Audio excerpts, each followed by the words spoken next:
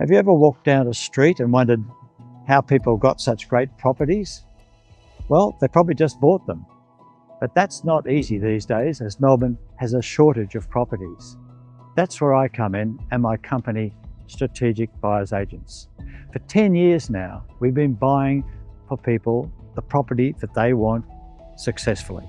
Buyers engage our services to clarify their needs and produce what we call the buying brief. Once we've got a target property, we bring other professionals in, such as the lawyer, the mortgage broker, and the building inspector, to make sure there are no issues.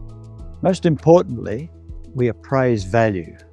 This is what we've done with hundreds of properties, and this is also the point where most non-professional buyers go wrong.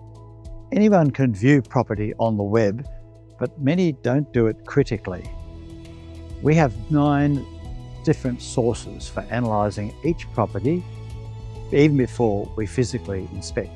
You know, 1,000 people can view a property online, and maybe 100 can go and inspect it.